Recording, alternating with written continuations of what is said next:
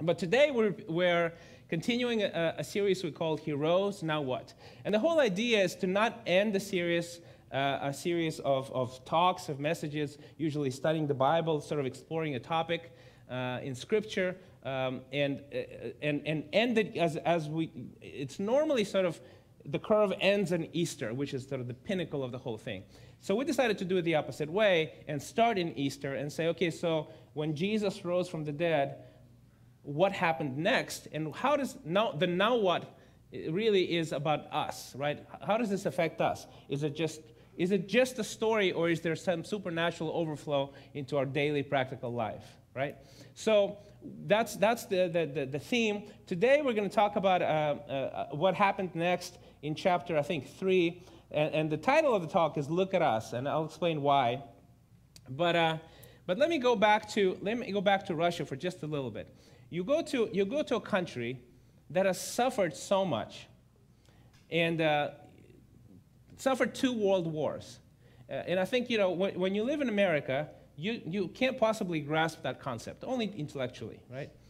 Because if you live through 2 world wars, everybody in Russia has a relative who died in the war. As a matter of fact, they're celebrating Victory Day, May 9th, in a couple of days, and on May 9th, all over the country, people go to the streets, and it's called the, I don't know how to translate exactly, but almost the Immortal Battalion or something like that, right? And what it looks like, it's people go to the streets, and they all bring pictures of someone they lost in the war. And they just go down the street, and it's so moving. And it's basically this profound expression of gratitude for the sacrifices. And Russia alone, just in World War II, lost 20 million people. Imagine, just think about the numbers, right? So the reason I tell you this is because it's such a long-suffering country. It's 2 world wars. There's 75 years under communist regimes, which is just a not fun thing to be under. And then some drama going on right now as well. And yet, at the same time, you go to a conference and into a country like that, and you see so much beauty, so much history, and then you see disciples, followers of Christ. You see the church. And we were privileged to speak before and inspire a little conference. It was a worship conference, and there were about 350 people there from 23 different cities. And 23 different cities, what I mean 23 different cities, the farthest one to fly is much closer to the U.S. than they are to St. Petersburg, because it's Vladivostok. Vladivostok is right there by Alaska, right? Right there. Actually, the idea is that the Native Americans crossed over land many tens of thousands of years ago, and that's how they inhabited the Americas, from that area, right? That's how close it is, walking distance,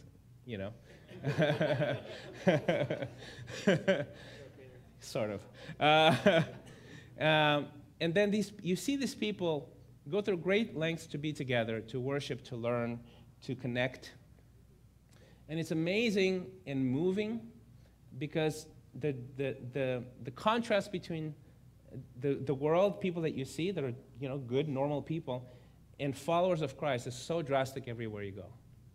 It's so drastic. And the reason I bring this up is because we all are shaped and taught and trained by other people in very, very good ways, by teachers, by parents, by leaders, by political leaders, religious leaders.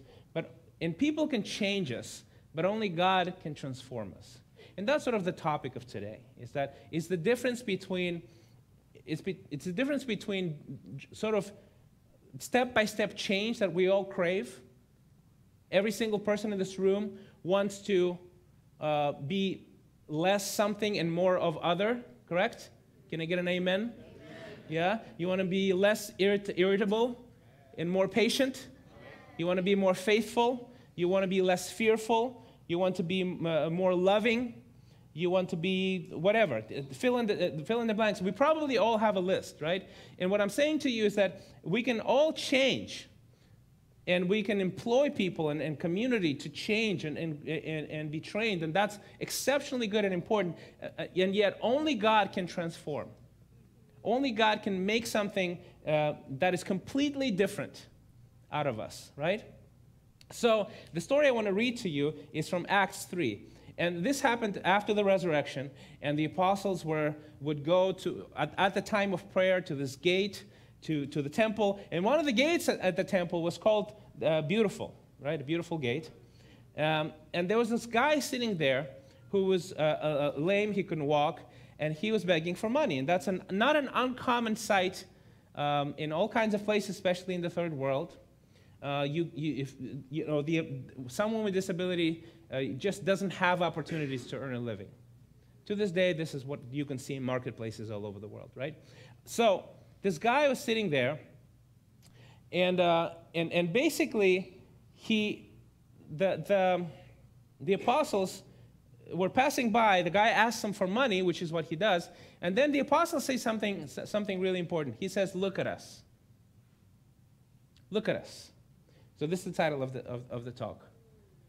And the reason I tell you this is because this is a significant and profound little detail that we often miss. See, if you are feeling the pain and all you want is just relief, and this was this guy, you're not really looking. And most likely, if you've ever seen a beggar, especially in the context of the third world, we saw quite a few in Russia just now, is they don't look at you. They look down. All they do is this, right? So imagine this. Imagine the picture of this man. And the apostles walk by, and the first thing they say is, "Look at us. Look at our eyes. See beyond what you're seeking." That's what they were saying. And then he said, "Look, we don't have any money, but we'll give you what we have." And then they commanded him to get up and walk in the name of Jesus Christ. And he got up and walked, and the account is just bursting with joy. Bursting with joy. If you read it, it's wonderful, right? And then what happened was this commotion happened. And the story goes that there's people flocking, and because this guy was a well-known guy, everybody knew he was there probably for many years. Actually, the account says that he was over 40 years old, so he probably most likely was there for decades. So everyone who was in the area sort of knew this guy who stood in this corner every day, and that's what he wanted, right? And when Peter saw this opportunity, Peter and John were the two apostles, he addressed them in Acts 3, verse 12. Let's read this together. "People of Israel," he said, "what is so inspiring about this? And why stare at us as though we had made this man walk by our own power and godliness?" And then he points to Jesus, and he says, "This was done in the name of Jesus." And what he's saying is the same thing that the apostles were saying to the cripple. Look beyond the miracle. Look beyond someone who was sort of an instrument of God, and look at the power that lies behind this. Don't look at us. Why are you surprised? That's what he says, right? Why are you surprised? Because a man would have a generous, kind man would have changed this cripple. He would have given him money. Perhaps even if he was a kinder man, a more generous man, someone who would actually be admired, that man would have taken him home, given him a bath, given him some food, maybe give him a place to live, right? That would be a change for the lame man. But only God can transform. And that's what the apostles offered this guy, right? So it's interesting that, how does this apply to me and to you? Here's how. It's very human to admire someone who has achieved something, or who is kind, or who is maybe qualified, who is productive. But it's much easier to admire somebody than to imitate the whys behind this person's life. Does that make sense? Yeah. And this happens all the time. There are people here in church, and you might have been one of them, I was one of them, who come to church because they want to do this, because of this, right? I just want to feel a little better about myself. I want to be inspired. I want to connect with some people. I want the friendship. I like the community. I like the music, perhaps. Maybe you like the speaker, the one that came before the guy, when he was away. But it's this. This is the posture. This is the posture. And you go there to get a little fix, right? And there's nothing wrong with the fix in itself, right? But what's wrong with what is incomplete in this approach, in this posture, is that you don't look up. That you don't see the why the why beyond of what you see, of what you experience. You just like the experience, right? So, and every single person comes to God and to church and to the Bible and to community and to small group because of pain. That is just true. Like, you wouldn't be here if there was not some sort of pain that is bugging you, that is nagging you, that won't release, right? It just doesn't happen. I came to the church because of pain. You came to this church because of pain. You might be here right now because of pain. You might be actually not fully even in, but you keep coming back because of something pulls you back, and that has to do with pain. Dan and I went to a service in St. Petersburg. I think it was a record for us. We went to like a church meeting, which is, we're sort of Protestant types, right? To our church meeting, and then we went sort of looking, sightseeing, and we ended up walking into an Eastern Orthodox service, and then on the same day we walked into a Catholic service. So Dan and I were joking that we feel like the glow of our faces. We were overflowing with spirituality because we went to 3 completely different denomination services in one day. I've never done that before. And of course that was a joke. We weren't more spiritual at all. Maybe less, I don't know. But the truth is that we looked at all these people, and they were congregating in these temples and doing all these rituals, and really what they were doing, it was this. They were not looking at God. And they were not really, and obviously, this is not a blanket statement about motivation in the hearts of every single person in every single temple and every single meeting, but I'm saying that it's observable. It's observable that this is the posture rather than looking at God and submitting to God. This is the posture. And what I want to plead with you about is this.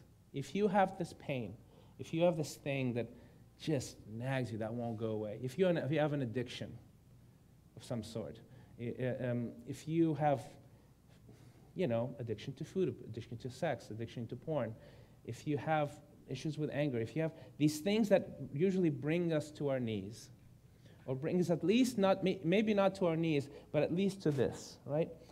Please look up. Please go through the pain of not just admiring someone who is doing better than you, but finding out why. Finding out why. And I'm the worst of sinners. When I was studying the Bible, I went through a list in Galatians 5, and every single sin in that list I have done. It's just terrible. But at one point, my only thing that was just a wise decision on my part is that I looked at someone who brought me to church, and this guy had a great family, and I tell the story all the time. And I said to him, "How do I get a family like yours?" And it was a very simple, and actually I reconnected with him in Dallas just a few months ago, and he goes, "I remember that. I remember the look in your eye. I remember how ready to surrender were you. In your eyes, what you said was, 'I'll do anything. Teach me. Teach me.'" And that's looking up. It's not begging. It's like, "Oh, that's nice family. I just want to be around you more." Do you see the difference there? Yeah. That's the difference, right? That's the difference. So why is this important? It's because when you do that, what you will be confronted with is truth. Is biblical truth. And that truth will absolutely and for sure be uncomfortable to you and require surrender from you and require from you the ability to just say, I give in, I surrender, I submit, I repent, right? See, what we teach about, what the Bible teaches about, and we try to teach about, for example, how do you get a good family? Right? It's not really liberal or conservative. It's biblical. Right? When we talk about dating culture, it's going to be a completely different set of ideas and principles and the why behind the things that you will be told in dating culture, and it's going to be completely different from what you're used to. Because it's not conservative or liberal or religious, it's biblical. And you either look at it and go, yeah, this is scripture, and go and say, I will do what God says. And it might seem strange, but I will do what God says, and that's what happened to me. You know, one of the biggest obstacles in joining the community and becoming a disciple or follower of Christ was the dating culture. As you know, I had my set of ideas of how dating culture should go, and that set of ideas was really submitted to my desire to please myself, to derive pleasure, and to be self-centered. And when I was told, well, this is, well, do you want to listen? Yes, I want to listen. Well, this is what the Bible says. And I kid you not, I promise you I kid you not, this is what I said. This is how my response, the words out of my mouth was, you don't understand. To the gentleman who was citing the Bible, you don't understand. He goes, oh, I understand. But the Bible says this, right? So here's what happens next. In Acts 2:15, Peter continues on, and obviously you see him talking about before in Acts 2. Let's read in Acts 2 real quick, because that was really the response of the apostles to any question. Okay, what is happening around here? Why is this so different? He says, you killed the author of life, but God raised him from the dead, and we're witnesses to this fact. Now repent from your sins and turn to God so that your sins may be wiped away. That's it. That is very, very simple. You killed the Messiah. God raised him from the dead. We're witnesses to this. Now you need to repent. You need to submit. You need to understand, if you want to look up how this whole thing works. Don't be surprised, right? And repent. So what happens next? They get arrested, of course. But it's too late. They get arrested and put in jail overnight, then they bring it out, and they bring them out in front of the council of the leaders. And the leaders say, you know, you guys are causing havoc, why would you do that, et cetera, et cetera. And then what Peter says next in Acts 4, he says it in a not just because he's smart, not because he's trained, but because what the Bible says, he was filled with the Holy Spirit. The why was very different. So he says, and he goes, you know what? You want to know how he was healed? It was because of the powerful name of Jesus Christ. And then he says, there is salvation in no one else. God has given no other name under heaven by which we must be saved. The members of the council were amazed when they saw the boldness of Peter and John, for they could see that they were ordinary men with no special training in the Scriptures. They also recognized them as men who had been with Jesus. Now note this. Note two things in this thing. What he's saying is a very non-inclusive message. He was healed. How was he healed? How was he transformed? Not given some food, not given some money, not just given a bath and by a kind man, you know. No, how is he walking? How was his pain transformed into a solution? By the powerful name of Jesus Christ. And by the way, there's no other name by which you can be saved. There's no other way. It was controversial then, and it's still controversial now, because it's not inclusive, that statement. It could be construed as arrogant. It's not politically correct. It's actually intolerant, isn't it? But it's biblical. And it's not liberal or conservative, it's biblical. No other name under heaven by which you must be saved. What are you saying? Are you saying that you can only be saved because of Jesus Christ? Yes. Does it feel good to say that? No. Because I would rather say something else, personally. I would rather say, I'm good, you're good, she's good, we're all good. It's just easier, right? It's like, if you want to be accepted by people, isn't that the logical thing to say? But that's not truth. That's not biblical truth. It's just not truth. So Peter says it. And back then it meant you'll probably go to jail, you might die. That's what he was doing, right? And then the second thing that they notice is this. It's clear to them that these men are not just good. Because it's clear to them that these men are ordinary. These are ordinary men doing extraordinary things. Right? It's clear to them that these men were not trained in Scripture. That's what the text says. These are not professionals. It's clear that there's a power beyond of their abilities. It's clear that it's not about people changing you through training, being under rabbi, and studying for many years, which is all good. But it's clear that a transformation had taken place. And these people were ordinary men. They were doing extraordinary things, and they had been with Jesus, right?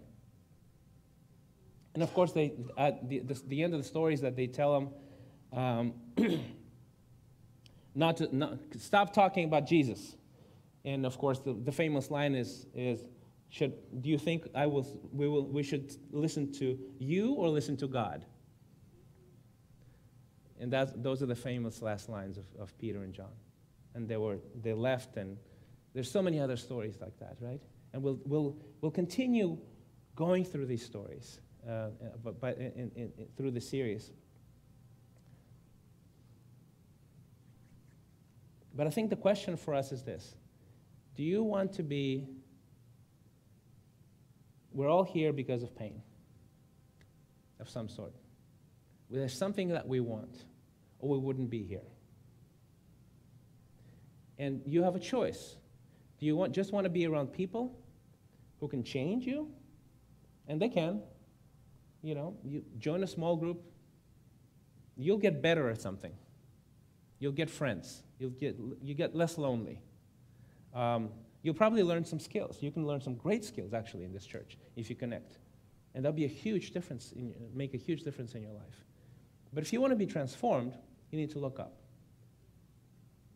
If you want to be transformed, you need to look beyond what people can give you.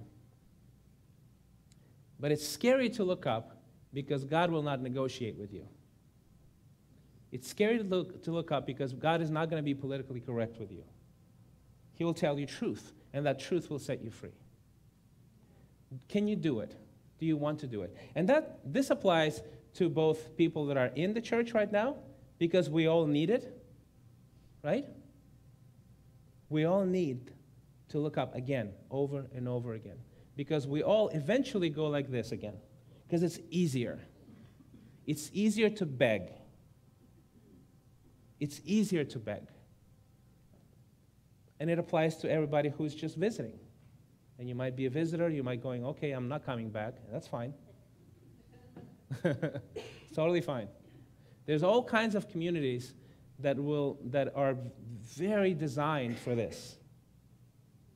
And they have great songs and great big screens and beautiful leaders and speakers. And let's just do this together. Yeah? In a cheerful way. And you might get something too, but you won't be transformed. And you can be in this church, which we don't want to do that. We don't want to be those people. We don't want to be cultural Christians. We want to be disciples. Amen. But you can even be in this church and have the outward appearance and behavior of a disciple of Jesus Christ and still be doing this. And what I'm telling you is God is appealing to you through Scripture. Look at us. Look up. stop begging, and be transformed, right? Let's pray together.